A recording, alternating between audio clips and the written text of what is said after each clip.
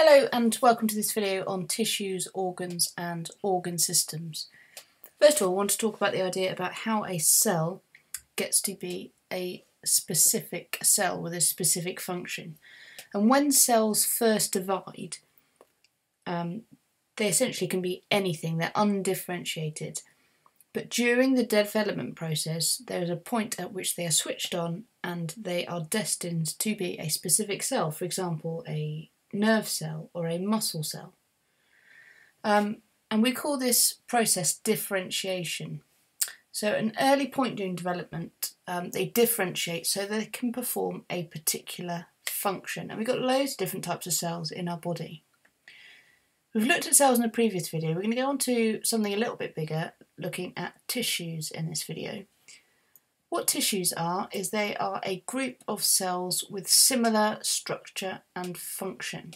So, for example, it could be a group of muscle cells working together or a group of nerve cells working together. There's several cells working together that have a similar structure and function. We can call them a tissue. Now, there's three tissues that you need to know about for your exam. The first one is something called glandular tissue. And the name gives you a clue to what it is used for. This gland word here, glandular tissue, produces enzymes and hormones. So there's quite a few glands in our body, like the pituitary gland, which will have glandular tissue in it, but it will also be present in other organs as well, producing those enzymes and hormones. Second one we need to know about is epithelial tissue. Probably a new word to most people. These tissues cover and line different parts of the body, so different organs, for example, will be lined with epithelial tissue.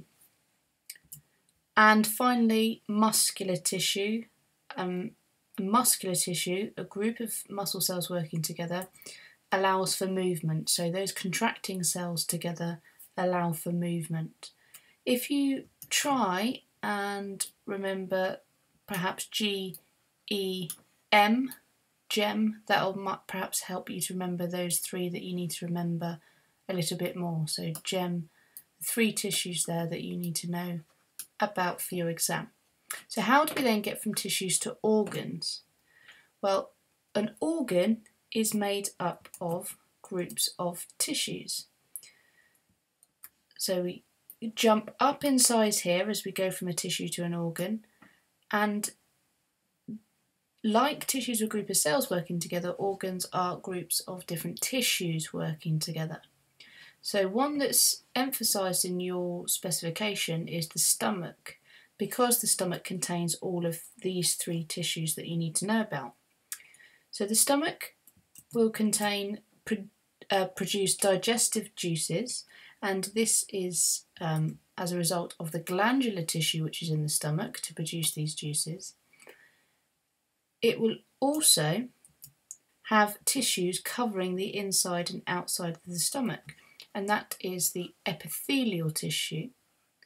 And finally, really importantly for the stomach, it needs to be able to churn the food. And to be able to churn food, you need movement and you need muscular tissue. So in the organ, these three tissues work together in the stomach to allow the stomach to function and to do a particular job. Finally then, we move from organs to organ systems, and when we do that, we increase in size again.